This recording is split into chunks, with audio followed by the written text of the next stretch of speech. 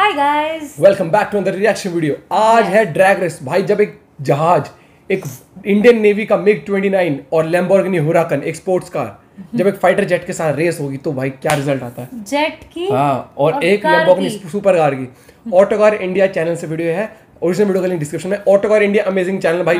इतनी गाड़ियों के रिव्यूज इतने बढ़िया तरीके से दिखाते हैं, मजा आता है। मेरे को लग रहा है वो जेट ही जीतेगा। तो भाई चलो, ओरिजिनल वीडियो का लिंक डिस्क्रिप्शन में है, जाके और वीडियोस आप चेकआउट कर सकते हो। और ऑटोकार इंडिया की और बता दो किस पे रिएक्शन चाहिए। और ये हमारा गेमिंग चैनल है, रात के 10 बजे लाइव स्ट्रीम होती है, आ जाया करो। तो करते शुरू। 1 2 3 गो। मजा आएगा इस वाली में। जीतेगा तो ये तू बता। हम ही जीतेंगे दोस्त, हम ही जीतेंगे। हम मतलब हम ही जीतेंगे, देश है। नेक्स्ट लेवल वीडियो है। मैंने पहली बार में इसकी मतलब अभी तक मैंने खाली मूवीज में देखा है। लैम्बोर्गिनी राधे टाइप मूवी में देखा है कि कार जीत सकती है। अरे यार मजा आएगा आज। ले जीत गया। अभी कोई कह रेस उड़ के थोड़ी दिखाना, रेस होनी है। On the Autocar show today, an extremely high performance machine. Now, when we talk about high performance, you can't get any higher than that. That's the Indian Navy's MiG-29k.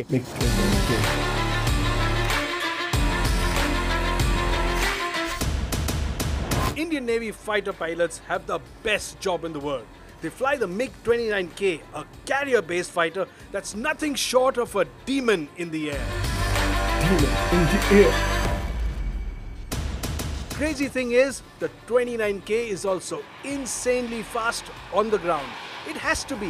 The aircraft carrier deck it has to get off is only 190 or 200 meters long. इतने से जहाज के ऊपर से ही उसको take off करना होता है before it can lift off that ski ramp. The launch sequence is fascinating to watch. The engines go to full thrust and then the restraining blocks are dropped. बहुत आवाज करता है जब जाता है। Time taken 7 or 8 seconds, and that's seriously quick for something that weighs 20 tons. 20 tons. But where does it get all that performance from? And how is the 29k, the carrier-based version, different from the normal one? Let's start with the important bit. So we're at the business end of the MiG-29k, and what you see here are the 2 Kilmov RD33M engines that put out 20,000 pounds of thrust each. This device here, that's the arrestor hook. That's what catches the wire when the aircraft hits the deck to slow it down. Other differences are these huge, massive ailerons and flaperons that are slow down the aircraft so it can land easily on the deck. And also for that smackdown deck landing is this kind of undercarriage. It's absolutely overbuilt. It's almost twice the size of a normal fighter jet. Twice the size of a normal fighter jet. Carrier landings are definitely not for the faint-hearted. But let's hear it from the horse's mouth. This is Captain Hota, the man in the MiG. The aircraft lands at a speed of about 270 kmph. We have to land with an accuracy of a few meters. The carrier is moving, it is rolling, it is pitching, it is yawing. And your aircraft is also getting affected by the winds. इतने से area में this clearly is a job for adrenaline junkies, and the best bit is all you need to do to fly is sign up to be a naval fighter pilot. To keep the MiG pace, we've enlisted the help of an extremely special car. Lamborghini, oh भाई 640 horsepower Lamborghini Huracán Performante. The key stats here are a 0 to 100 time of just 2.9 seconds. And what makes this an even better fit is that this car has ALA or active aerodynamics. Active aerodynamics. Air को pass through करती है ना उससे वो। Now, ideally, it would have been perfect to run the aircraft and the car on the Indian Navy's shore-based test facility, where the Navy has built a replica of an aircraft carrier on the ground. While the MiG can get onto the ramp and exit into the blue, there's no space for the car to have a free run.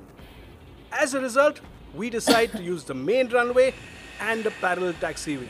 But here too, there are a few difficulties. For one, the MiG isn't using its launch control system or hydraulic restraining blocks. And that means the turbines take their own sweet time to make power. So the aircraft is a long way down the runway before it really starts going quick. And then just as the MiG starts getting into its stride, I have to get on the brakes in the Lambo. The parallel taxiway just isn't long enough.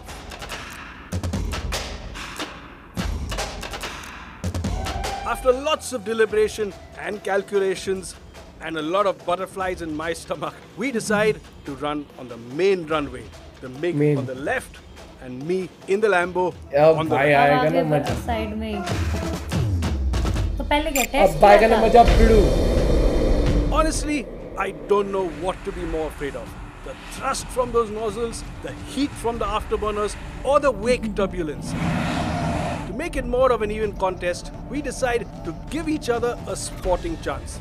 The MiG won't be using its launch control, so I won't use the Lambos either.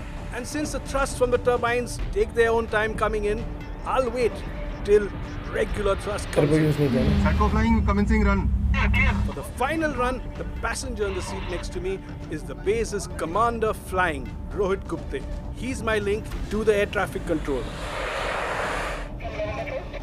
As we line up, I have to stay away from the exhaust nozzles of the 29K as it turns to get into position. Then I crawl in.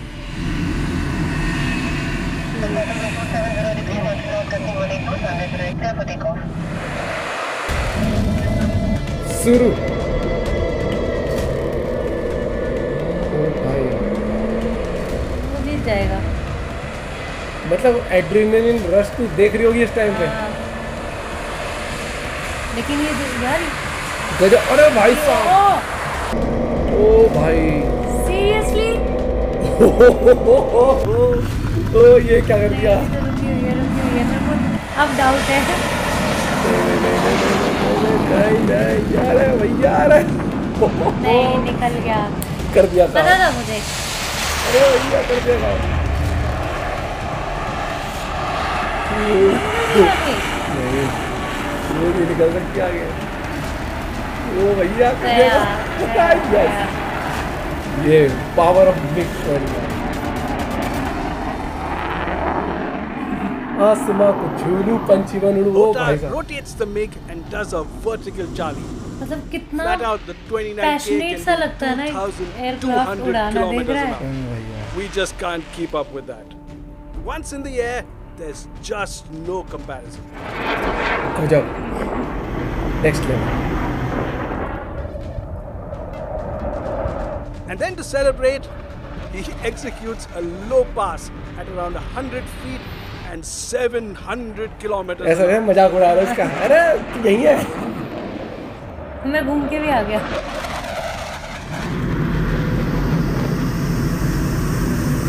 View देखिए. Driving a supercar elevates you to another dimension. But can you imagine the thrill, the high, and the adrenaline rush the MiG must deliver?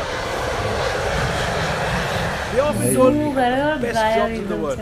But Navy fighter pilots, they truly are a breed apart. What a privilege. Truly are a breed apart.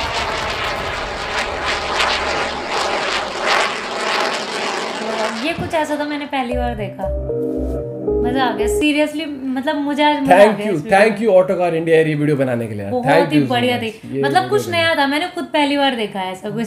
अरे यार लेकिन तुम देख Lamborghini चलाने की भी अलग ही मजे हैं. वो वाइब भी अलग है इतनी तेज स्पीड में. लेकिन जब वही चीज तेज चल कर उड़ भी जाए और बादलों में और आवाज तो पता गाड़ी जूं जूं आवाज तो करती है बहुत तगड़ी एग्जॉस्ट. लेकिन जब जेट के फाइटर जेट के साइड में खड़ी उनकी आवाज नहीं सुनाई देती. कुछ आवाज नहीं आ रही थी बिल्कुल भी. भाई कितनी स्पीड में थी. ये वीडियो आज अलग ही थी. एक बार को तो हुआ था कि जैसे निकल जाएगी. देखो ऐसी वीडियोस और सजेस्ट करो. ऐसी जरूर रिएक्शन लाएंगे. ऐसे कमेंट करके जरूर बताना. अमेजिंग थी. और चैनल पर तो भाई रिएक्शन अच्छा लगा होगा. I am sure. Please subscribe करना मत भूलना. बेल नोटिफिकेशन ऑन कर लेना. तू ये देख रही है यार. देखने में लग रहा है कि ओहो क्या जिंदगी है भाई. वो 24 घंटों को ऐसे रहना पड़ता है कि कभी भी फाइट हो सकती है. कुछ भी हो सकती है. और यहाँ से मेंटली बहुत स्ट्रांग होना पड़ता है. हमेशा मतलब पूरे टाइम प्रिपेयर रहना पड़ता है. कितनी किसी भी सिचुएशन के लिए, किसी भी सिचुएशन इतने से शिप के इतना सा मीटर का एरिया होता है, उसी के ऊपर कैसे लैंड करना होता देखो, और 7 सेकंड में रनवे ऊपर से टेक ऑफ कर जाता है। ओ भाई साहब नेक्स्ट लेवल वीडियो थी, मेरे को तो सच में मजा आ गया, वाइब्स गूज़बम्स आ सकते हैं। अगर आप डिफेंस काइंड ऑफ पर्सन हो कि जिनको इन चीजों में, तो भाई आपको मैं आई एम श्योर आपको मजा ही आ गया होगा। सही में मतलब मैं तो बिल्कुल भी नहीं इस चीज से, मेरे को मजा, मेरे लिए तो कुछ नया था, मैंने पहली बार देखा है सब, जहाज, गाड़ी और एक फाइटर जेट, हाँ फाइटर जेट की रेस नेक्स्ट लेवल थी, नेक्स्ट लेवल। मतलब इसकी मतलब कि बहुत कम वीडियोज हैं इस टाइप की यार, सजेस्ट करो जो। Thank you guys for suggesting this video. मैं कह रहा हूँ यार, वो जस्ट टाइम वो जब चली ना, मेरे को मैं ऐसा करता है जेट ही जीतना चाहिए, जेट ही, और जेट ने साबित कर दिया। देख रहे हो टेक्नोलॉजी कहाँ तक पहुंची, कितनी तेज गाड़ी, सुपर कार है वो, उसको भी हराता है जेट। मतलब पहले मुझे लगा चलो ठीक है एटलीस्ट लैम्बोर्गिनी से रेस हो रही है, लेकिन फिर मुझे देखा कि जहाँ बात आई थी फाइटर जेट की, कोई सी भी गाड़ी हो, फाइटर जेट अलग ही लेवल है। आई एम श्योर आपको वीडियो अच्छी लगी भाई, कमेंट करके जरूर बताना। मिलते हैं एक और वीडियो के साथ, bye, have a good day, take care.